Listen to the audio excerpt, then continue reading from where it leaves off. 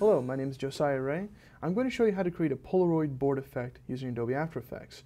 This is great for some of those sort of walk-through memory lane shots showing the behind the scenes of the character, introducing them without having to go into all of the footage, just showing the camera panning along a board of photos or something like that. Alright, so here we've got Adobe After Effects open, and this is just a quick picture out of a video shot actually, against a board with the Polaroid look on it. It's actually very easy to create. The wood is just a wood texture. You can find them royalty free online. Just download the image. Without that, we've also got this white solid, which is essentially, if I delete it, we can recreate it very quickly. I'm going to also delete the mask off of my footage, and it was shot in 720p, so it's not quite the same aspect ratio as a Polaroid photo. So what we'd want to do is create a new white solid. I'll make it invisible just so that I can mask around it, and we'll make the outside of it about yay big, and then the inside of it matching up with the photo, keeping away from the edges a little bit. And we'll just switch the second mask to a subtract, and there you go. But the footage again hangs over the edge a little. So I'm also going to bring the top of that mask down.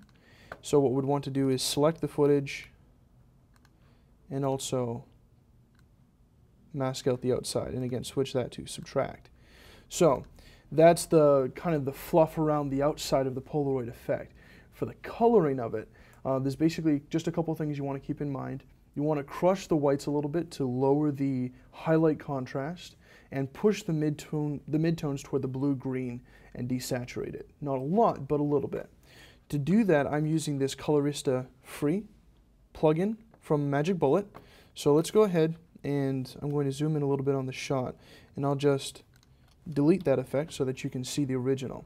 So the original was very natural, very earthy toned. We'll go ahead and select Effect, Magic Bullet, Colorista free. And we want to grab the midtones and bring them toward that blue-green a little bit. And we'll grab the highlights. You see a little bit of shine on the bumper in the sky. And you'll notice as you bring it down, it gives it a very kind of dingy, drabby look.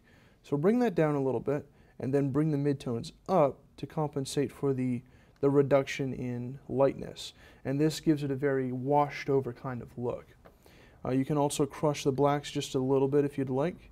Add a little bit of cinematic contrast back into the shot, and we'll drop the saturation. And drop it and bring it up. And there you go. So without it, and then with it again.